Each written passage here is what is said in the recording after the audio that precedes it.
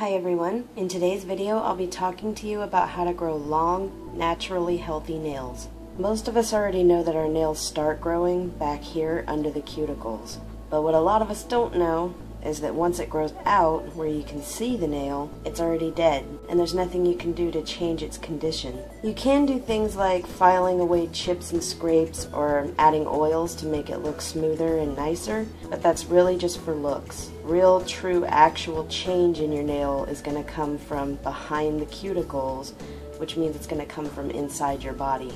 You can only change the actual makeup of your nail from the starting point where it begins to grow. So the first thing you should do is get yourself some good skin, hair, and nail vitamins with lots of biotin. Biotin is a huge helper of strong, healthy nails and hair, so you'll actually be doing your whole body a favor. Another thing you should take is some keratin. Your nails and your hair are both made out of a protein called keratin, so taking a keratin supplement will really help with their strength and their appearance. You should get in the habit of taking both of these supplements every day. And since the skin, hair, and nails vitamin has all these other vitamins in it as well, it counts as a good one a day in of itself. It might take a while to actually see the new condition of your nail because you're going to have to wait until all the weak and damaged stuff is grown out. So it could take up to 6 months, sometimes even up to a year if your nails grow really slow. But in the end, it'll definitely be worth it. So now that we know how to take care of our nails from the inside out, let's talk about what you should not do. First off, there are a lot of videos going around the internet telling you that if you want to grow your nails super fast in one day, soak them in a bowl of warm water and oil. Please don't do that. Any kind of soaking is going to cause the layers of your nails to separate, and that will cause peeling. I know this from personal experience because I tried this, and as a result, underneath my nail a while back, this was like 2-3 months ago, it started to peel and come apart. So I stopped doing that, and I let them grow out, and now I don't have that problem anymore. So please, again, do not soak your nails in anything. If you're cleaning the house or doing the dishes, wear rubber gloves, because you want to protect your nails from the dish detergents and the harsh chemicals of cleaners. Those are very damaging.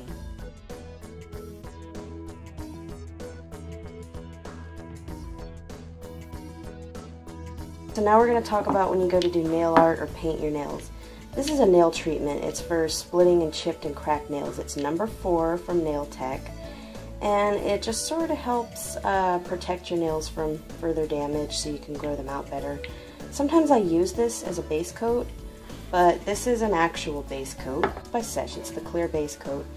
So what you want to do is apply a base coat because that will protect your natural nails from any staining or damage from the polish. Polish is very harsh, and if you use it a lot, it can really damage your nails. And of course, staining is a little unattractive, so this will just help prevent all that. And you let this dry completely before you put any kind of paint on your nails. Now, especially if you're using black nail polish or any dark colors like a dark red, dark blue, especially green, I would strongly suggest your base coat, of course, but then also put a layer of white nail polish under any dark or green, yellow, or orange polishes, because those really tend to stain, and a layer of white will help counteract that. And after you're finished with your manicure, wait about 15 to 30 minutes to let it set enough to where it won't smudge when you apply your top coat. And then go ahead and apply your top coat. And I recommend a fast drying top coat because it penetrates the other layers of polish and helps everything dry a lot faster. And also, top coat will protect your design, whatever your design is, even if it's just a regular coating of polish.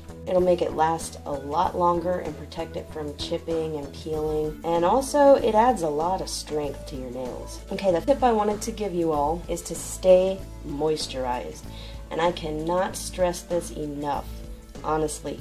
If you do none of the other tips that I've offered you in this video, please definitely at least do this. Moisturizing your nails is going to be about 60 to 65% of your success. And when I first was told this, I was probably about 11 or 12 actually, and even up into my 20s and 30s now, I rolled my eyes about it, and I thought, well, I think that's just something that people who Love Lotion liked to say. I mean, I didn't really take it to heart. Logically, it made sense. It'll make them softer so they don't chip and break, you know, but I still just thought, you know, I don't really think that's the big thing. I think I just have thin, weak, brittle nails, and I have to accept that. But honestly, when I started like making myself apply moisture every day, everything changed. My nails quit breaking and they started growing longer. So really, this is a big deal here. The thing is, I don't like fruity or perfumey smells on my hands, and a lot of lotions have a fragrance of some kind. But a coworker of mine introduced me to this Aveeno lotion, and you can't smell anything at all. So this is how I do it.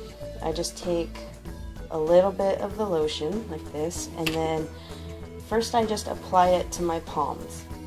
And then, this is kind of weird, but I'll actually scratch some of the lotion under my nails like that, because especially if you're wearing polish, because you know, it's always good if you have nothing on your nails. It's always good to rub some lotion on top of your nails and rub it into your cuticles really good so it can soak into the whole nail.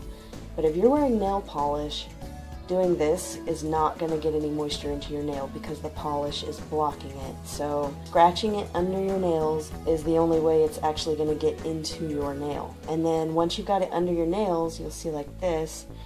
You just go like this and sort of rub it around and get it dispersed more evenly.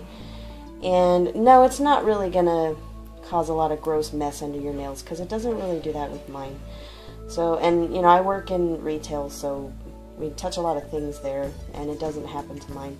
But just go ahead and make sure you rub it around and get it all rubbed in everywhere. You can, even if you're wearing polish, you can go ahead and rub it into your cuticles because that will help keep them soft so you can push them back more easily. You want to do that 2 to 3 times a day, and I'm telling you that will make a world of difference. You'll see a lot more strength, a lot more flexibility, they will chip and break less.